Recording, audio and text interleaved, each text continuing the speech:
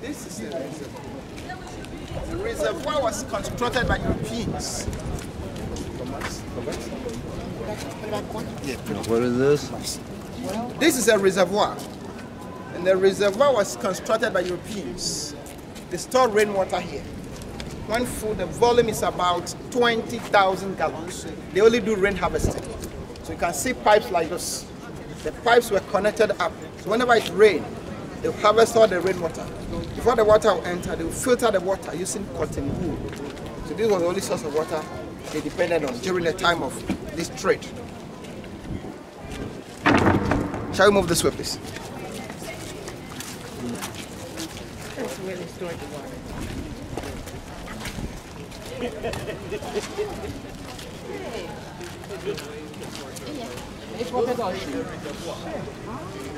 These are grapes. We have one separated from three. And the three here are for Europeans. And this is for a black person. So you can see that even the dead were separated. Europeans here, Africans this way, on our own soil. And let's start from it. This is for a British soldier. They call him C.B. Whitehead. He died 1812, age 38. Up to 2020 ending, we don't know exactly what killed this gentleman. That is for somebody by name Captain George McLean. Names like McLean, McDonald's, McCarthy, they are Scottish names. The man came to the castle 1830 as a governor and then a judicial assessor. It was this man who came to block the tunnel. Before McLean came, people were going through the passage where we poured the libation. This man came to block the tunnel. The same McLean started a court up there called McLean's Fall. Because after slavery lasted in Africa 400 years. After that, British colonized Ghana for 113 years. So colonial time, the capital of Ghana was in Cape Coast. They moved to Accra later in the year 1877. That was a court. McLean was also the architect of the Bond of 1844. That gave the British power to colonize Ghana for 100 years. He stayed in the castle 17 years. Mosquitoes killed him. He died 1847. Beautiful. Age 46 from malaria. This is the wife of McLean, called Letitia Elizabeth Linden. She was the only white woman who came around during the entire period of the trade. About 2 months, she also died. When McLean was coming, McLean did not come with the wife. So for about 6 years, McLean wasn't going to England again for visits. So the wife came from England to visit the husband. And she died after 2 months. There were lots of rumors at that time. One school of thought said malaria killed Letitia within 2 months on arrival. The other one said because McLean stayed longer, and McLean wasn't going to England again, McLean has gone in for an African woman by name Miss Barnaman from Accra, Usu. So when Letitia came to hear of that story, out of jealousy, she took some poison and died. And the last one said that the woman that McLean was going out with, they said the woman was a beautiful, fantastic, and complete Ghanaian woman by all standards. And that woman wanted to have McLean forever as the husband.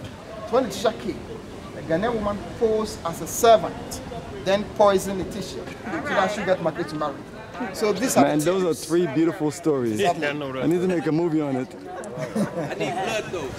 So up to today, I don't know exactly what killed Letitia. But Letitia died. She died 1837, 10 years before the husband died. Only 36 years at the time, 36 years old. Man, that is malaria. You know, McIndoe said that about Set off the mosquitoes on them. in Haiti. Kill mosquitoes coming for them. I got one mosquito bite. I put repellent everywhere except my face, and the A mosquito black bit my head. person from this town, from Cape Coast. And this is also a grave, but this is unidentified grave. My brother is standing, this unknown one.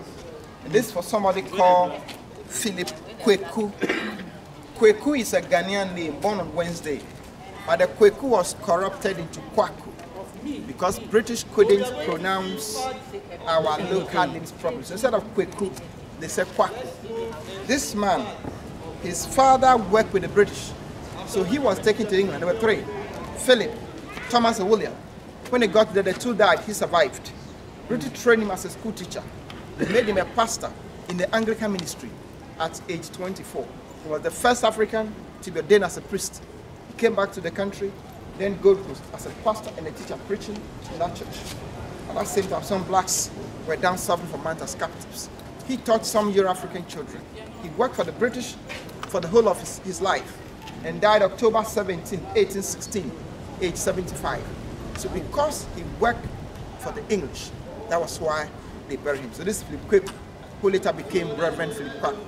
In Cape Coast, there are schools named after him. But when it came colonial time, he promoted Western education. Let's go this way.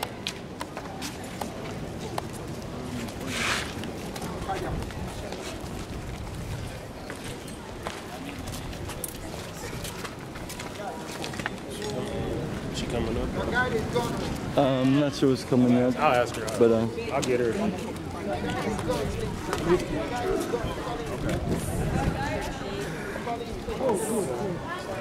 About the one that the kids made.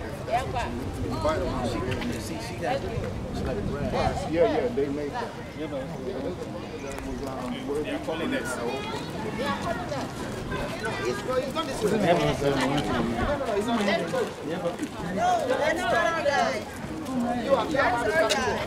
not